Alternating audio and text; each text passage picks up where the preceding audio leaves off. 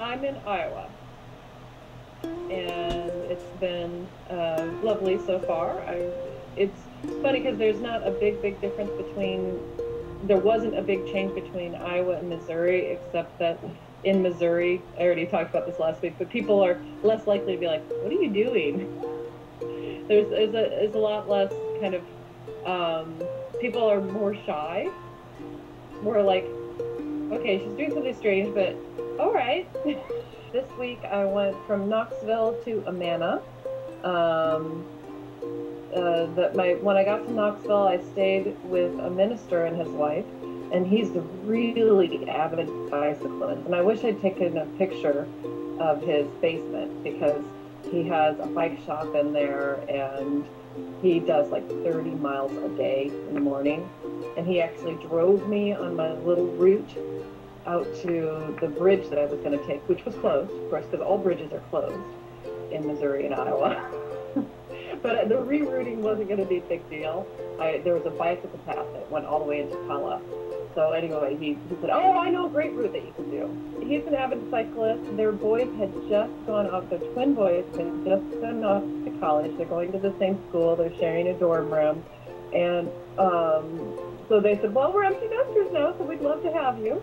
And they showed me the bike route. There's a very pretty dam with, there was a guy who had caught this huge fish and was carrying it out to his car. So the next morning I got up to walk the route, and I walked into town. I'd left my bag with them because my pole that comes out of my bag is on a little grommet, and the grommet had pulled out from the fabric completely. And he said, "I can fix this," and but I didn't think of it till the morning. So in the morning he went out to his shop and put a bunch of glue and nuts and grommets and things, and then it wasn't really ready because we did it that morning. And I said, "You know what? I'm gonna walk 5 miles into town. Why don't I just stop at your house because you're right on the way, and get my bag then, and I don't have to carry on my heavy stuff for 5 miles." And they said, "Sure." So I stopped at Dairy Queen, and they gave me free ice cream. I just walked in there, and I was trying to grab my wallet out of the back of my bag, and they were asking me what I was doing. That is one place they asked me what I was doing. And he said, "Well, it's just on the house. We can just buy you an ice cream. Don't dig your wallet out." And so I was eating my ice cream cones and went and got my bag. Then I walked to Pella, and I kept walking, and I walked the route that he suggested, and I was just going really slowly. My feet hurt so badly this past week. I am very ready for my new shoes. My new shoes came, and they are the wrong size. They're the right size, but they don't fit for whatever weird reason. They are significantly smaller than the boots that I have that are the same size. And so it's just a different model, the way that they're shaped, and my toe hits the side of the front of it. So he's sending me a new pair, which I'll get tomorrow. I'll get today at 4. So that was like one of the main issues is my shoes had just worn out. And I put new gel inserts into them. And that would have been fine. I thought the problem was after I put the new gel inserts, my feet killed me. And I thought it was because I packed my foot in too much and it was crammed in there. No. It was I took out the other inserts and put just the gel inserts in, and still my feet were killing me because they're slippery. And my feet were going like this into the front of the boot all day. And that's why my toes hurt so much. So then I put the other inserts on top of the other inserts, and then that didn't happen anymore. But by then, I still have really purple bruises on my toenails because my toenails were jamming into the shoe. So I have all these bruises on my toes. The joys of walking miles and miles every day. But I got to the bridge, and I called my hostess, and she's like, "Would you just like me to pick you up on the other end of the bridge?" And I said, "Yeah, but I don't know if they'll let me walk across it." She said, "Oh, I'm sure they will." So I just walked as if I was allowed to walk through a construction zone, and they just kind of waved at me, and I went across. And a lot of times if you just do stuff as if you're supposed to be there, no one minds. And so that's what I did. Then I walked to Sharon, and the next day, I stayed with Mary and Wayne, and I didn't really hardly meet Wayne because he works like 3 jobs, but I did see him in the morning when he was going off to work. and I slept in the basement there, and he's like, hi, and went out. And she and her daughter were very sweet, and her daughter actually made me, she had a little handmade card, and then in it she put numbers I could call if I needed places to stay. Very sweet. Yeah, people are so nice to me. It's kind of incredible how nice everyone is. So Terry and Diana were in New Sharon, and I called the Methodist church there because they'd made a bunch of phone calls for me and nothing had worked out. And I called the Methodist church and got the secretary, and she was kind of like, I think a lot of times people think I'm a transient and that I want something from them. Really, I want to document their town, know something about their community. I do want something from them, and I want a place to sleep for the night. But I'm not somebody looking for a bunch of handouts or a donation or anything.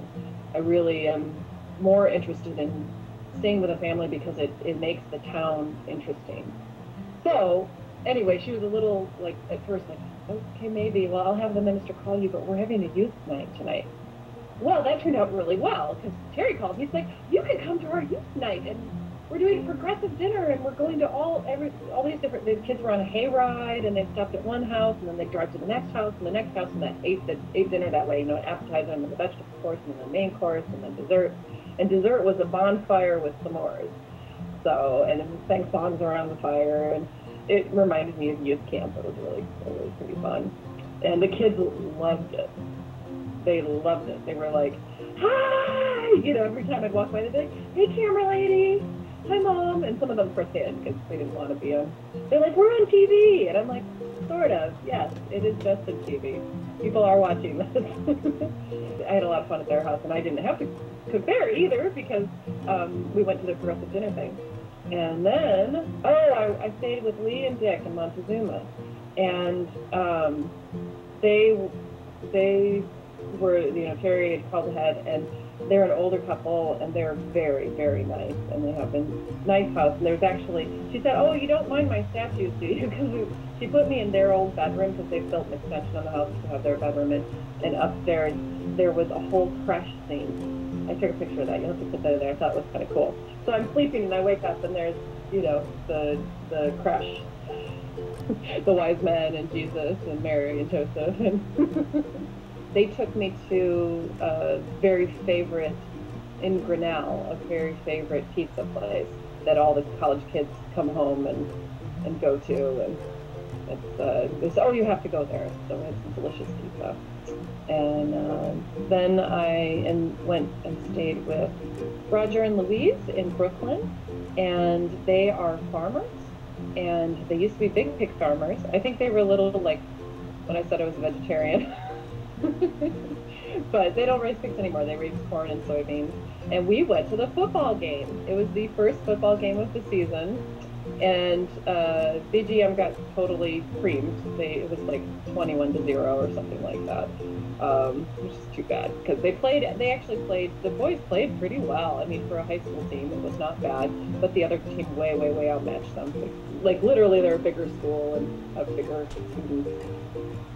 And it's always funny to me, you look at the stats on a high school football team, right? Like, these kids are like 6'3", 200 pounds. That's a pretty big kid. Like, if you saw that person face to face, you'd think that is a giant human being. But when you see all the boys out on the football field, they still look like kids. Even though they're like, half of them are 6'3", there's a bunch of them that are, 5'6" and weigh 140 pounds or something. But it's interesting that when you look at their statistics, they actually, look like they could play football. They're big kids, but out on the field, they look like children. It was very sweet anyway to go to the game. And I was exhausted, and my feet still hurt tons. And I was like, I still have 2 more towns to go, or 3 more towns to go. And then I was walking to Ladora. I was planning to stay in Ladora, and Roger and Louise were like, I don't know, Ladora is like 100 people. And she called a bunch of different friends, and she managed to connect me with somebody in Marengo. Oh, actually, no, she didn't. Lee and Dick, actually, she knew from watching it that I didn't have any. She just called me and said, do you have any place to stay in Marengo? And I said, well, I was going to go to Ladora. She said, well, I can hook you up with somebody in Marengo, but not Ladora. So I got connected to Karen and Sam, in Marengo, and I decided just to walk 20 miles instead of my plan. And they picked me up before I reached town, so I didn't have to walk a million miles. And they actually had their friends, the Huxfords, over, and we had dinner and we chatted, and I think they're sort of the liberal bastion of Iowa. Sam was in the first group of Peace Corps students. He met President Kennedy, and he went to Nepal, and it was the first group of Peace Corps. I don't know what he called Peace Corps volunteers that our country had. I thought that was really cool. And then the Huxfords are both musicians and band teachers, and they met right before they went. They met because they were going to go on this band trip to Russia in 1966. They went to the Berlin Wall when it was fairly recently built. They went to Russia. They went all over Europe. It was an exchange. I guess the Bolshevik dance group came to the U.S. and they were the exchange. So they said we were a really good band. And I thought that was also fascinating to go to that region at that time. That's at the height of the Cold War. And this week was actually a fair amount of traveling and out in the world people. I don't know how to say that, but we're late. Either through mission work or through personal travel or, through a band, traveling because we were in a band. And then we get to Amana. So I wasn't planning on going to the Amana villages because I was going to go from Marengo directly to Walford because it was 21 miles if I took the back roads. And everybody's like, you have to go to Amana. And I knew about the Amana colonies because my mom and I went on a trip out to Colorado a zillion years ago. I think I was 18. And I still have a wool blanket from the Amana woolen mills. So I thought, okay, I'll walk to Amana. Well, I'm walking to Amana, and I have no host for that evening. And this man stops, and he said, I talked to Karen at church, or he couldn't remember the name, actually. He said, I talked to my friend at church, or one of the ladies at church was talking about you this morning, and I saw you, and you can stay at my house.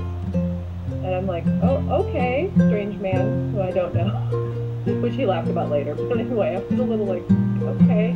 Then Karen called back and said, oh, Don Meisel. I know who you're talking about. He's a wonderful man, he's wonderful. So I stayed at his house, and he had been a graphic designer for years and years, and also has traveled all over the place. He had all posters from all the different places he'd been to, all around the world. And that was one of those moments where Karen and Sam and the Huxleys came down, and we all went out for dinner in the Amana villages. And it was one of those moments where I realized sometimes I'm not just connecting to a friend of somebody's, but sometimes I'm connecting them together. He said, they've never come down and visited me in Amana.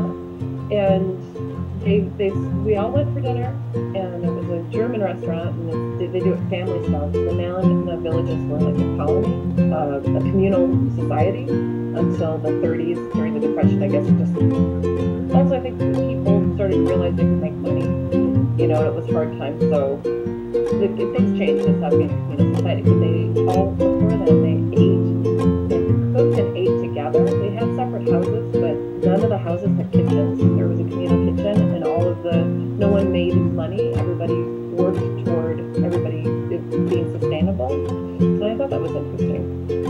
And his wife, who's deceased, was the direct descendant of Christian Metz, who was the one who brought the Amana colonies over from Germany to New York. And then they lived in New York and wanted more land and space and to be more removed from bigger society. And so they moved out to Iowa back in the late 1800s, I think, early 1900s. So anyway, it was very neat. And so we went back to his house, and he played a video about the Amana colonies, and then showed off some of his drawings and things that he'd done. And everybody was like, wow, Dallin, this is